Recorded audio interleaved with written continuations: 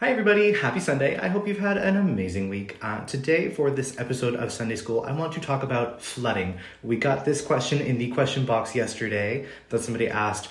I'm having flooding issues. What are some good ways to prevent that? So we're going to go into a couple different options that we can talk about where you can prevent flooding, and if you experience flooding, how to deal with that. Let's get going.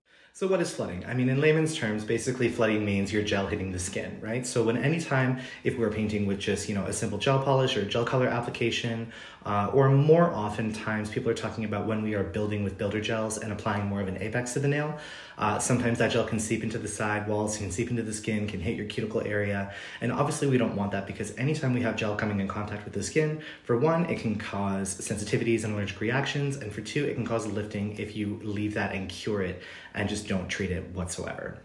So tip number one, when we're talking about preventing flooding in the first place, is prep work. We all know everything comes down to prep work. If your prep work is clean, your application is always going to be way cleaner. If you don't have those cuticles pushed back, refined, cleaned out, and nice and smooth, any little jagged areas that are coming into contact with the nail or kind of like affecting the perimeter of the nail is going to be so much easier for you to hit with your brushes. So it's going to cause a lot easier flooding, if that makes any sense. So as long as you're making sure you have the cleanest margins possible, you're gonna have a much easier time applying your overlays or your gel polishes without any flooding. Tip number two is something a lot of people might not think about until they realize it. And then once you realize it, it's like, wow, I can't believe I didn't do that before, was checking your room temperature and checking the temperature of your actual gels. If the room that you're working in is a lot warmer, it's going to decrease the viscosity of your gel. It's going to make it more runny. And if it's more runny, it is more likely to go places where you don't want it to go. It is typically better to work in a cooler temperature room so that your gel is a little bit stiffer, it holds up a little bit better, and it's not going to blob this way or blob that way where you don't want it to go. Tip number three when it comes to preventing flooding in your gel application is actually checking the hand position of your application, or like on your client, or even on yourself if you're doing it on yourself.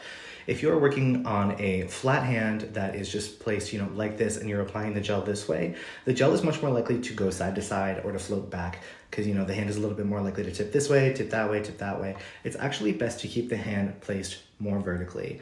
This allows the gel to float towards the tip of the nail from where you've placed it versus floating back into the skin or from side to side into the side walls. Keeping that hand placed vertically is actually going to make your application of overlays a lot more user-friendly. It's going to make your life a lot simpler, and it's going to stop a lot of those flooding issues. All right, hypothetical time. So you flooded a nail. What do you do now? You've got some gel hitting the cuticle, hitting the skin, hitting the side walls, and it's starting to float everywhere, and you're panicking, and you're trying to clean it up with your brush, and you start chasing that gel around. Just wipe it. Wipe the whole thing off, let it dehydrate, try again. Gel calls to gel. This is what gel does. This is why we apply our base layers. This is why we apply everything so cleanly and make sure we have those clean margins, because once you have gel on the skin, even if you wipe that away, there's always going to be residue. And especially if you wipe it away with alcohol or acetone, you're actually diluting the gel that is on the nail and making it more runny. So it is more likely to go where that gel has been before, and it's just gonna be a perpetuating problem. So just do yourself a favor, wipe that nail, give her another go. I promise you're gonna have a better time that way. So there you go, just a couple quick tips on how to prevent and fix flooding issues. If you have any questions, as always, we have our cute little question box right up here. Feel free to drop your questions in there, and I will do my very best to get back to you by the end of the day. Other than that, I hope you guys have an amazing week. Enjoy the rest of your Sunday, and we will see you next time. Take care.